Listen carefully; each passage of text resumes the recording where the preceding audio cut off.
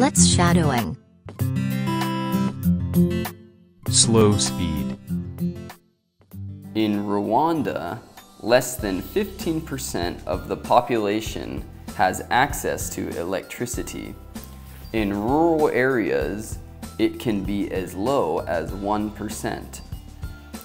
In order to increase Rwanda's energy capacity, a 17-hectare solar field with 28,000 panels was constructed in 6 months in 2014 by private power companies. It is East Africa's first large-scale commercial solar field, bringing in 8.5 megawatts of power at its peak, 4% of the country's total power capacity. The project has brought power to more than 15,000 homes. We are living in the world, and we have to contribute to, or eradicate, or eliminate polluting the atmosphere, said Twaha Twagirimana, plant supervisor for Skatech Solar, which operates the project. We need energy, and we need clean energy. Twagirimana said this investment in solar power is a step toward reducing global warming. Rwanda's power grid relies heavily on diesel fuel, which is expensive and bad for the environment.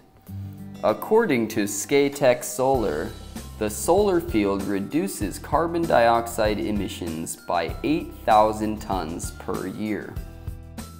Natural speed. In Rwanda, less than 15% of the population has access to electricity. In rural areas, it can be as low as 1%. In order to increase Rwanda's energy capacity, a 17-hectare solar field with 28,000 panels was constructed in 6 months in 2014 by private power companies.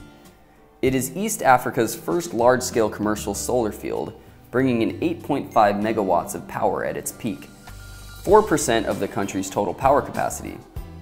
The project has brought power to more than 15,000 homes.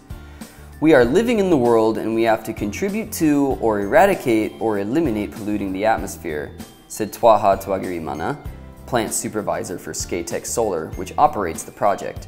We need energy, and we need clean energy. Twagirimana said this investment in solar power is a step toward reducing global warming. Rwanda's power grid relies heavily on diesel fuel, which is expensive and bad for the environment. According to Skatech Solar, the solar field reduces carbon dioxide emissions by 8,000 tons per year.